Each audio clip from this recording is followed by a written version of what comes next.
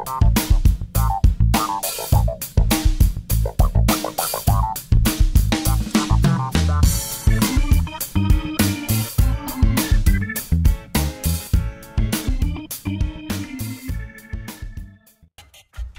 YouTube, welcome back to my channel. This is Canadian Retro. I've got another pickups video for you here. It was a pretty interesting day actually, got a lot of neat stuff here. Some NES titles, a couple of controllers, and a box system as well. So I'll get started on all this right now. One of the first places that I stopped at was a Goodwill, and I picked up an item which is actually my first item, but I'm going to show it last because it's probably the best item of the day. So basically it was my first find, but it is my best find. So I'm going to get to that at the end. Next part I went to was Valley Village, and I found in the electronics section a boxed Sony PlayStation 1 controller. Now of course I can't imagine this is too overly valuable. I mean, it's not the DualShock or anything like that. It's just the box is cool for display and things like that. There is a controller in here, but there's no like manuals or anything like that, so I don't know actually what originally came in this box. But as far as that goes, really I was just after the box, which is kind of weird for the price I paid for it. But for it, I paid $5. It did come with one of these controllers, which, you know, it's pretty cool. It needs to be cleaned up and stuff like that. I'll probably have no use for this particular controller though, but still, with the box and stuff like that, I'll take really legit one that's cleaned up and super nice, and I'll put that in there and put that on display. So that's kind of cool there. What I paid for that one was $5, so I figured I would pick that up. Moving on, I also stopped in at another Value Village nearby. There wasn't a whole lot there, and they're really overpricing their games. I mean, they have like super common titles for $10 each, which is above and beyond what you'd pay for those titles on eBay, even with shipping. Even where I'm at, where shipping is getting ridiculous, it's just not even worth it to buy those games that they have there. I don't even know what they're thinking, but they're putting every single game that's like a retro, you know, cartridge type game, they're putting them out there for $10 each. And then when they're finding something that's even like more valuable, they're putting prices like $20 on it. So for instance, they had one of the Legend of Zelda games for Game Boy. I think it was like a $10 game. They wanted $20 for it. It's getting ridiculous to even think of going there. But I do check their electronics section. I'm glad I did, because I walked out with a blue, and I know it doesn't really look blue there necessarily, but a blue controller for the original Xbox. And I'll open this up. You know, it's in really good shape, it looks to me. It just needs to be cleaned up, obviously, like everything else that I find in these shops. But it seems to be in pretty decent shape, just a little bit dusty and stuff like that. Pretty cool. I know that these go for a little bit of cash, and the joysticks and stuff like that and the buttons are really great, so it's actually probably in better shape minus the dust and stuff on it than other controllers that I do have. So that's pretty cool right there, and it's nice to get these colored controllers. Otherwise I wouldn't really pick up original Xbox controllers that frequently, even though one of the ones that I have definitely needs to be replaced. That'll be a nice replacement for that. And that one there was $3, which I was more than happy to pay for a blue Xbox controller. So that was the sort of controller finds of everything, and not really that impressive. But moving on, I can't even decide which things I want to show you first, but I think I'll go into the NES games that I found here. I went to a Goodwill. It's half price day, and you don't really expect much to find much on a half price day, but I got a pretty good little score of NES games here.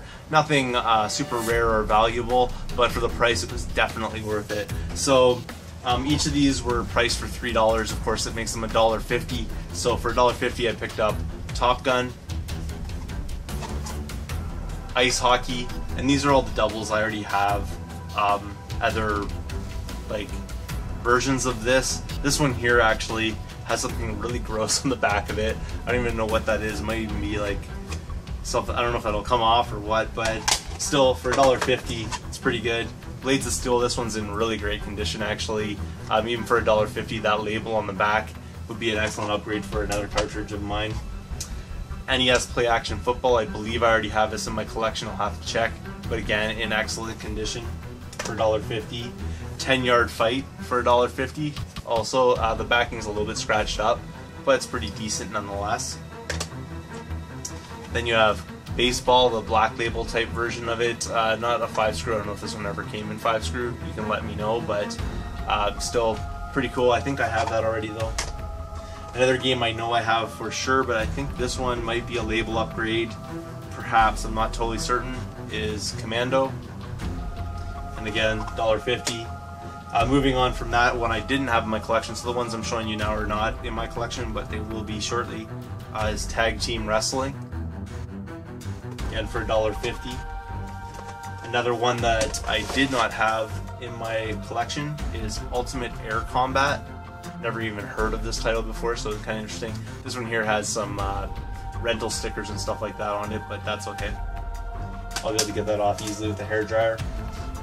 The next one here is Defender of the Crown. Unfortunately, the label on that one has a little nick in the front of it, but it's pretty good nonetheless, and I'll definitely be able to clean that up, and I didn't have this one already.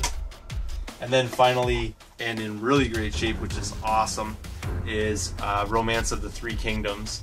And so that one was also $1.50. So basically for that entire stack of 11 NES games, I paid $16.50, which I think is an amazing deal.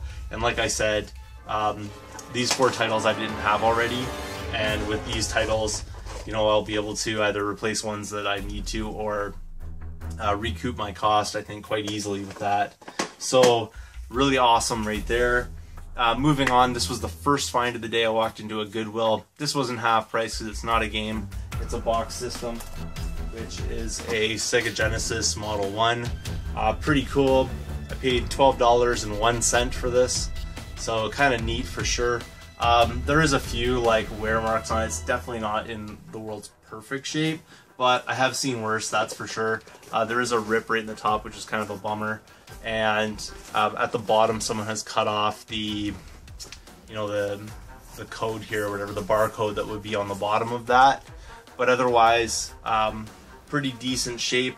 What I'll do is I'll actually set this down and show you the contents that are inside, because it's pretty awesome what's in here. And for $12.01, I mean, you can barely pick up a loose system for that. So really cool. I'll get into that right now. Okay, so you can see the system right here.